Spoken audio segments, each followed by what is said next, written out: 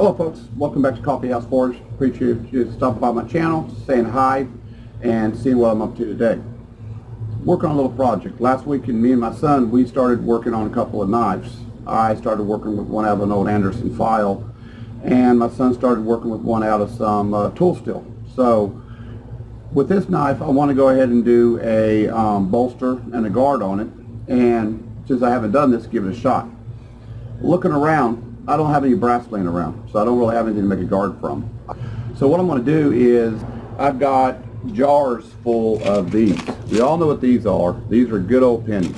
Everybody has jars of pennies laying around. So, did a little research, kind of find out, pennies, not copper. Well, they used to be made out of copper.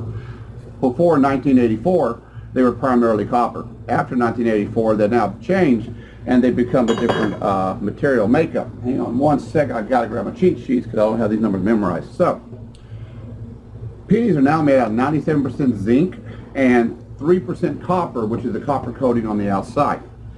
Watch some videos from people who use pennies in order to make jewelry, and the zinc can be polished up to a high silver that is really good looking. So I said, okay, that'd be kind of cool, but I still want to have that brass or copper look. So what can I do to make this work? So next thing I came up with, another thing most of us have laying around the house, a bunch of old keys. Now, for years I've had the opportunity to gather old keys and old keys and old keys. So I've got quite a few of these. So I want to melt them down. Again, did some research on that. And I didn't want to be fooled the way I was with the pennies and want to find out, was keys really made out of brass? I've seen keys that are silver, and I've seen keys that are copper color, or brass color, so I want to find out what they was. Keys are common brass, which is composed of 63% copper, 37% zinc. That's what makes brass. So, now I've got brass, and I've got zinc. What I want to do is melt my brass down first, then we'll turn around, we'll do the zinc next. Now, some words of caution. Dealing with zinc is kind of like welding galvanized steel, from what I understand. You got to be careful from the fumes of it. As you can see, my shop is an outside shop here in Southwest Florida. I'm under a carport. My forge, which is sitting right there, is also outdoors. So I've got some pretty good natural ventilation going. I will also have fans running to make sure the fumes are burnt and blown away from me. Some of the people I saw smelting the zinc, because it is such a low temperature, actually you use a blowtorch to do it, and obviously you're right above it. I'm going to be melting, or smelting, using my homemade cauldron, or whatever you want to call it. I believe that's the right word for it. Took some heavy gauge metal, tube stock, and cut it to the size I thought would be a good size, welded up a base onto it, give it a handle, fill it full of keys, throw it in there, and melt them down, pour it in the mold, we'll see what we come up with. That's the plan for today. I do want to give a shout out. Chandler Dickinson is a gentleman I've been following for quite some time on YouTube. He's upstate New York, and he does a fantastic job. He's been very inspirational to the work I do, and I've learned a lot from him. He doesn't know all the answers, but he tries, and he figures that a failure is a learning experience, and that's the way I look at it too. I say that my perfection is in my imperfections. When you make something homemade, it shouldn't look like it came out of a factory stamped from steel, rolled down a assembly line. It should look like it's handmade, which means it's going to have some minor imperfections. That doesn't mean turning out something that is poor quality. It means turning out something that you can tell sweat, sometimes blood, and your inspiration went into. But let's get this job started, and let's see where we end up at.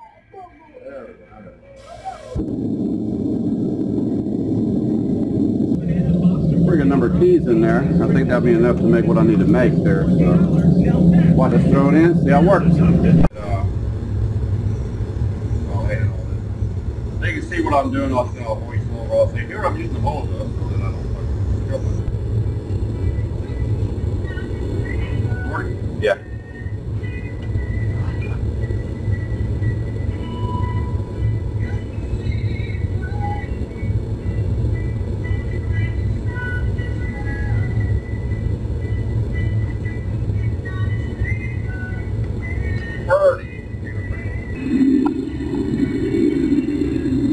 That is not a bad looking pour whatsoever. We'll let it cool for a minute. Looks pretty much even, and a lot less issues than we had yesterday.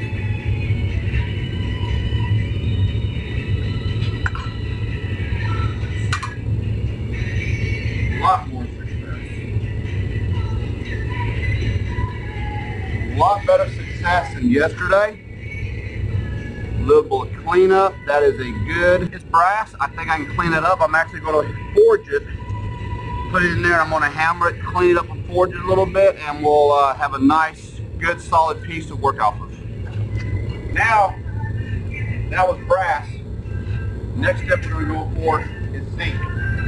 Now these pennies, they cook off at 600 degrees, but because you're all dealing with zinc, you've got the issues of the gas coming off that galvanized metal.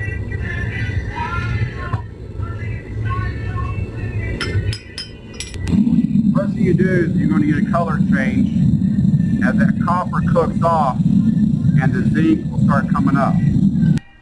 Don't breathe. Oh, fuck, that's pretty.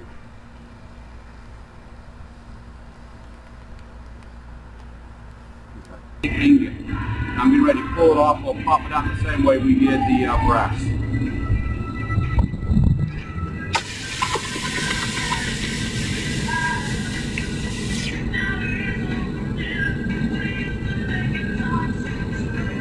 And the water, you can feel the water boiling.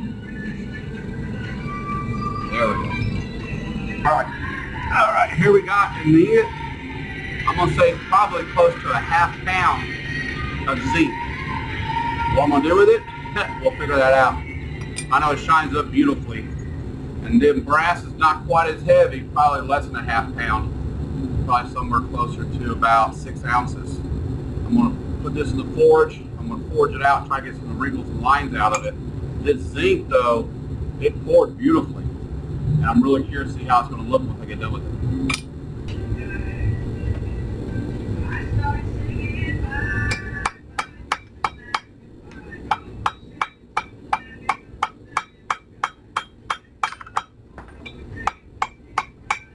And if you're a little bit hotter, I've never forged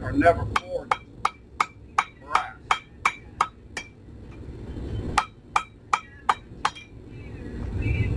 Recording, yeah.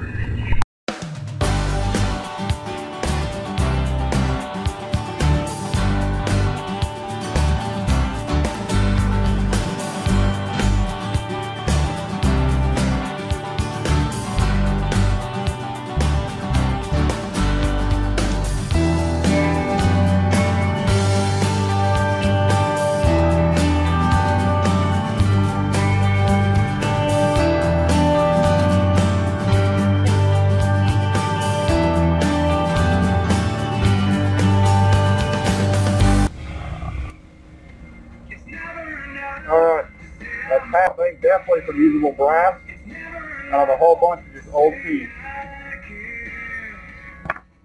Spend a little more time on this, which is the zinc engine.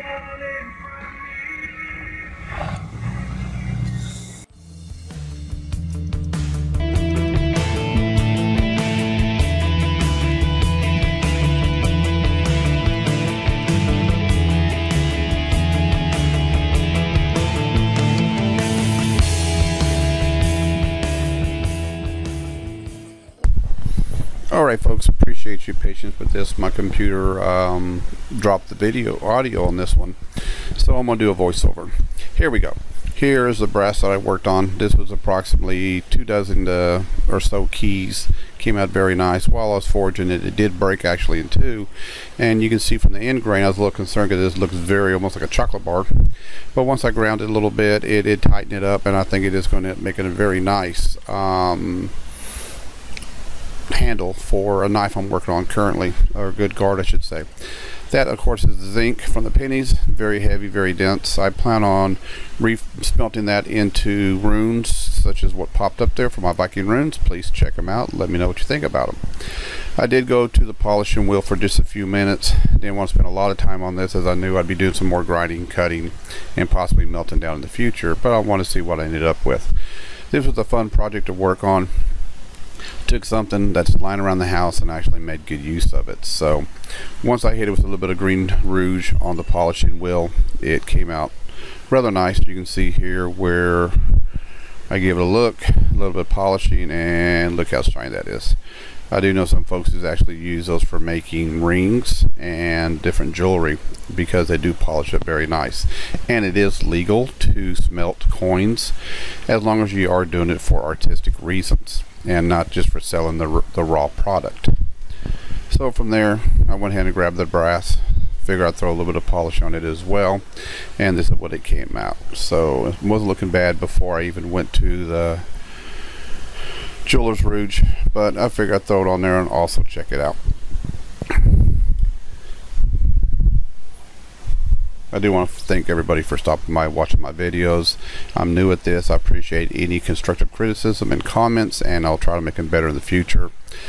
The brass came out nice, the zinc came out nice. You see a little pop up here. These are some photos I took from what the raw product was and what it came into.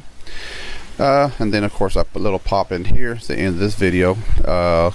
Be looking for this product being used soon in the future for some various stuff I'll be working on. And please stop by my Facebook and my Etsy store. Have a great day, folks, and appreciate it.